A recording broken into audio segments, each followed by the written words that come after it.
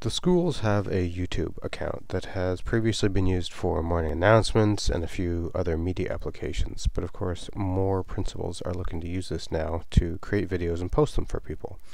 So these accounts can be accessed through your own account. We can actually sort of delegate them much like the email. So I'm going to show you how you would be able to find these accounts if they've been shared with you. You'll get an email inviting you to that account, and then you're going to have to actually access it through your own so that you don't need any extra passwords. So I could do that by, of course, just clicking up here and typing in youtube.com, or even from one of my other applications like Calendar. I can click the cluster of squares up in the corner and find on this collection here YouTube.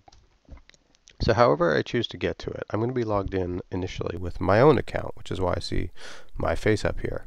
So I have to click that once, and then I have to get into the YouTube Studio. This is where I would go if I was looking to upload videos of my own, or if I needed to make changes to my own videos, anything like that. But it's not my videos I'm interested in here. So I'm going to click on my profile a second time.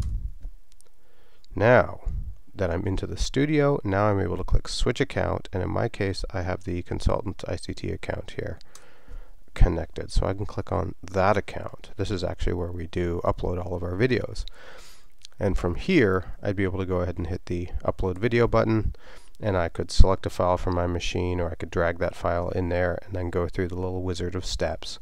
It's about 4 pages to set the title and make it public, choose a playlist, a thumbnail, that kind of stuff. Just sort of fill in a couple boxes, next, and you will be presented with a link at the end to the video. Now if you're in your dashboard, you can click videos here as well once it's uploaded, and you will find all of your videos here.